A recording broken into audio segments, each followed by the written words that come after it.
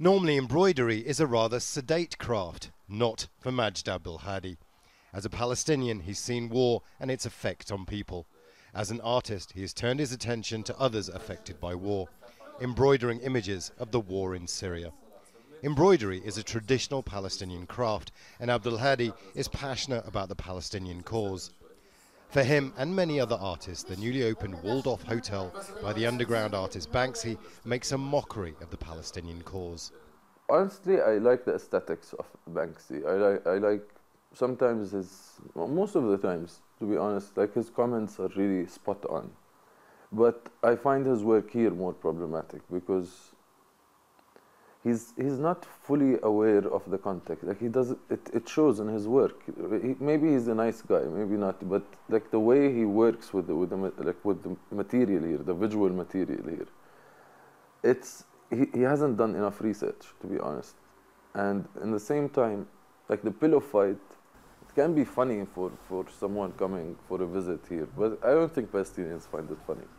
The hotel's already an internationally recognized landmark, and despite the fact that some Palestinians are very angry about what Banksy has done, there are others who say the hotel is making a much wider point. 2017 marks 100 years since the Balfour Declaration, in which the British promised the Jewish people a home in Palestine. Colonial Britain was, once again, shaping the future of another country it occupied. The hotel was opened to mark the centenary. Jamal Khader is the Dean of Research at Bethlehem University.